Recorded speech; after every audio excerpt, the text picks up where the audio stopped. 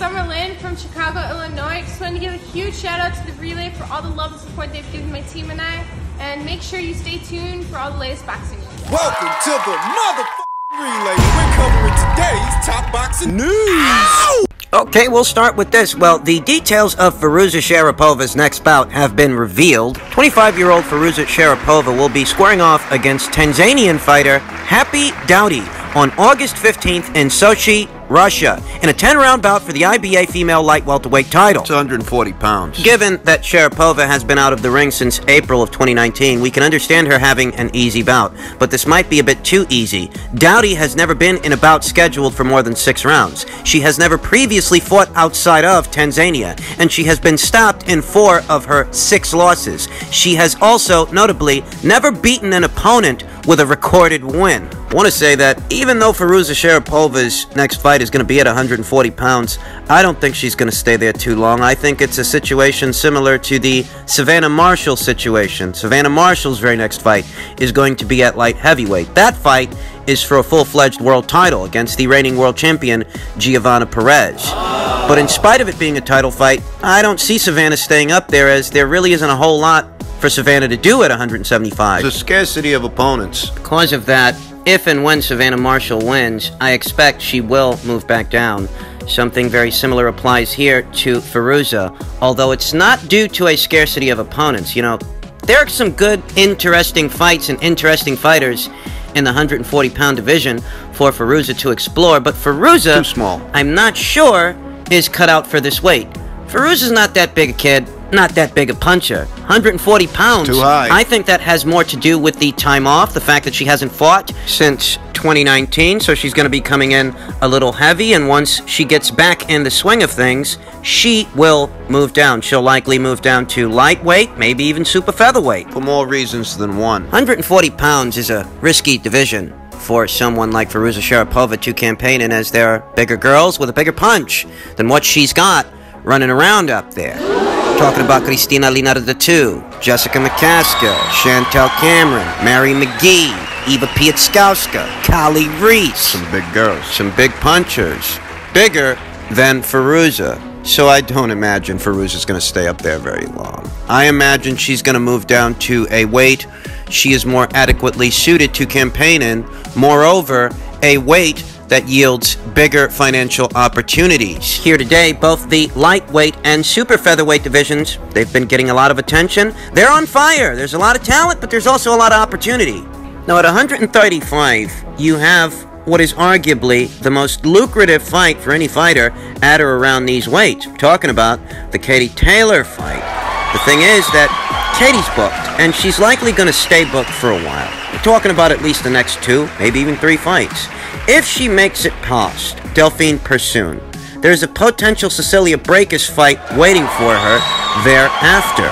It's not likely that Firuza Sharipova gets a crack at Katie anytime in the near future, which brings us to the super featherweight division, a more open division with more opponent options. Talking about Eva Brotnica, talking about Terry Harper, talking about Maeva Hamadouche, talking about Hyun Mi Choi. And that's just the world champions. There's a host of contenders that also serve as potential opponent options. You're talking about Michaela Mayer, you're talking about Alicia Baumgartner, you're talking about Tiara Brown. There's a lot more options for her at super featherweight. And overall, it's a better weight for one with the physical dimensions of a Firuza Sharipova.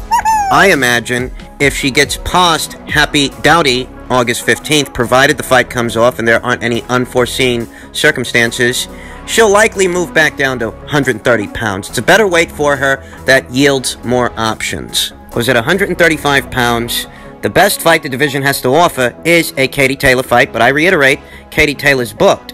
And the most I can think of for Firuza to do at 135 pounds is, I don't know, try to become a mandatory challenger for one of Katie's belts.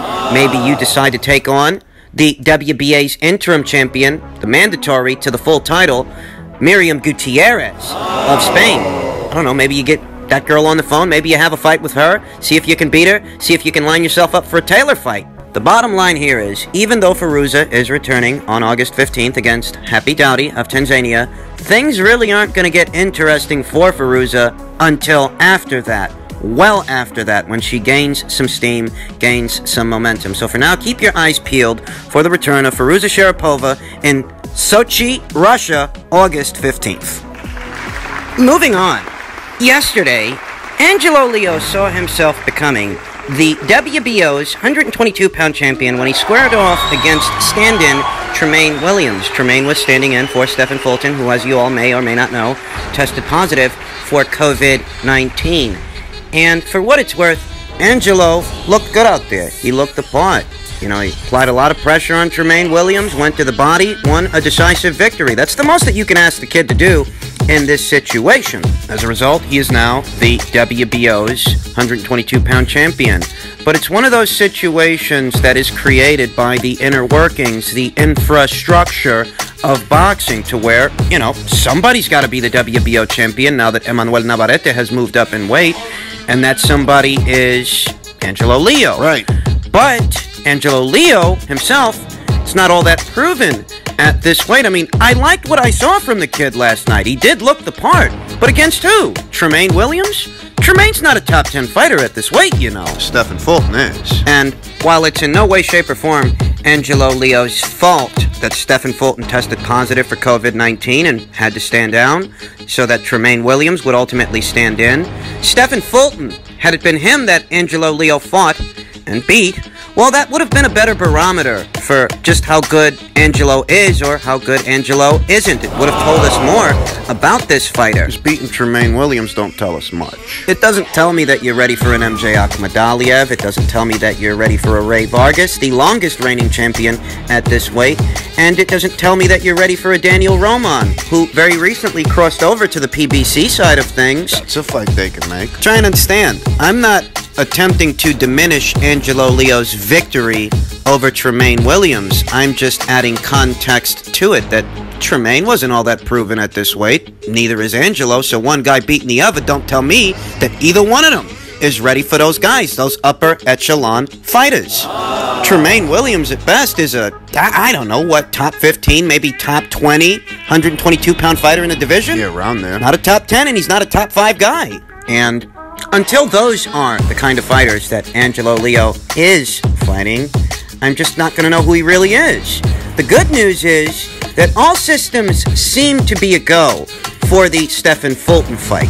And that is a more intriguing matchup than what we got last night, because Stephen Fulton, unlike Tremaine Williams, is a top 10 fighter at this weight. And this will tell us more about Angelo Leo. And if I'm being honest, I wouldn't be the least bit surprised if we got 2 fights out of this thing. I wouldn't. I wouldn't be surprised if, you know, once negotiations are underway, a rematch clause is stipulated for Angelo Leo in the event that he loses. He can exercise it and challenge, Cool boy Steph. you know, Stephen Fulton for the title, assuming Stephen wins it. The PBC's got a good little situation down there at 122.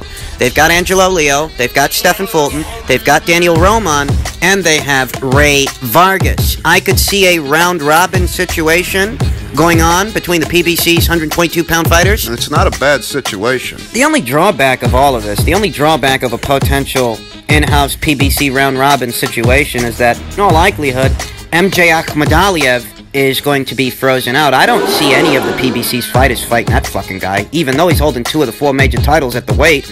I just don't see it happening. Get it. So long as the PBC has 1 or 2 fighters, of their own fighters, I should say, to match against each other, they will isolate themselves from the rest of the weight class. And in this weight class, unlike some others, they actually happen to have 2 reigning world champions. You know, it's not like that round robin they got going on in the light heavyweight division. You know, between Badu Jack and Marcus Brown, John Pascal. Those guys are all fighting for a fucking baby belt. That's what they're fighting for. That's what they're doing.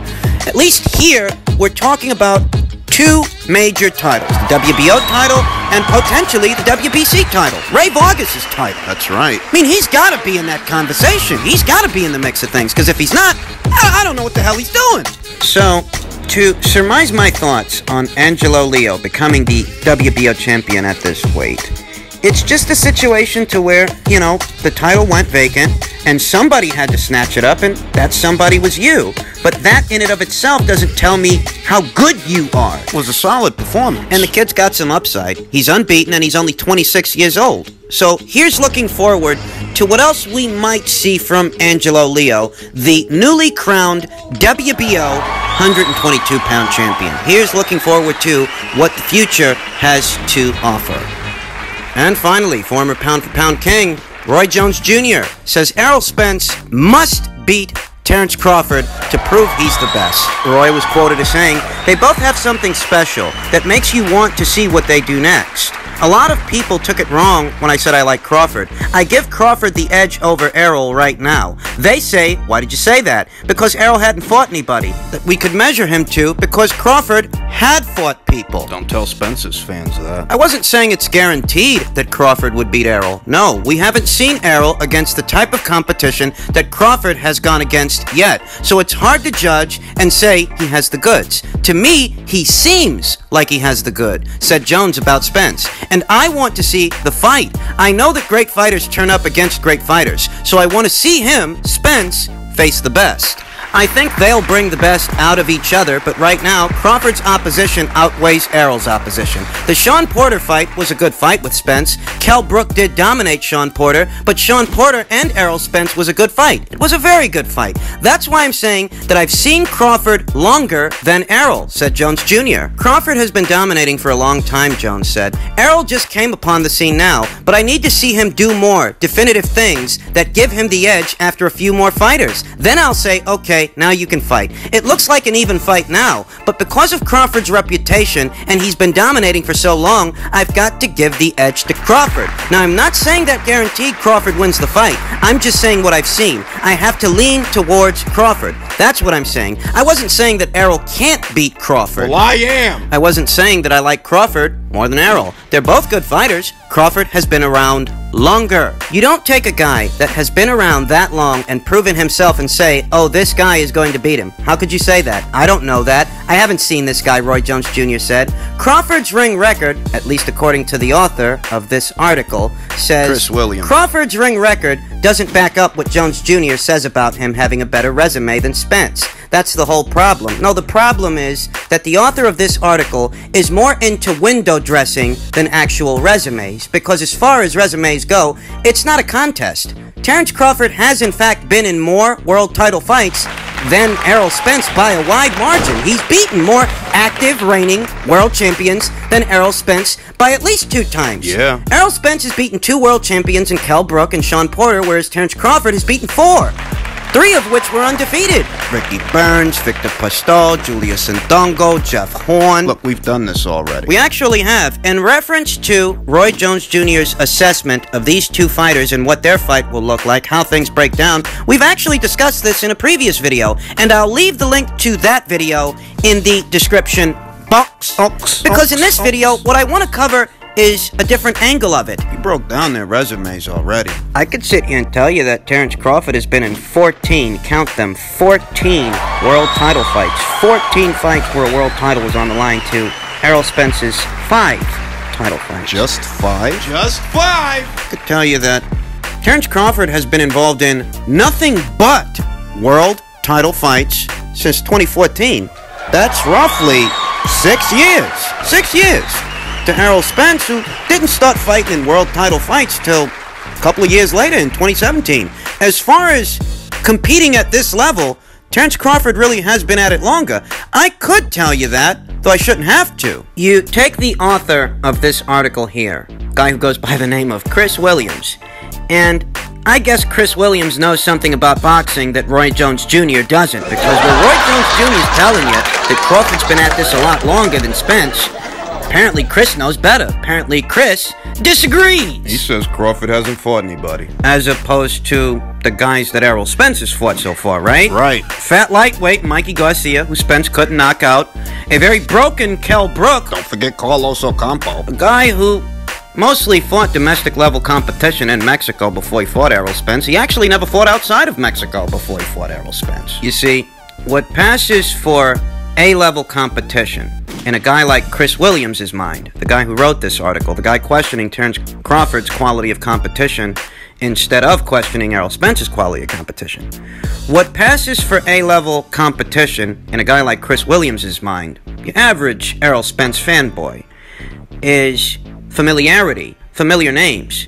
It's not so much about the fighters and who they were and where they were coming from at the time that Errol Spence fought them, so much as their marquee value and familiarity. Oh, you're more familiar with a Mikey Garcia than you are with a Victor Postol or a Julius Ndongo. Yeah, because you've seen Mikey more times. But having seen Mikey more times, or being more familiar with Mikey Garcia than those fighters, isn't going to make Mikey Garcia a full-fledged welterweight. Rather, it's not going to rewrite history. It's not going to change the past. Mikey Garcia came up from 135 to 147, and he was vastly unproven, unprepared for that fight with Errol Spence. And Mikey's marquee value has absolutely nothing to do with his ability to fight at 147 pounds. It just doesn't.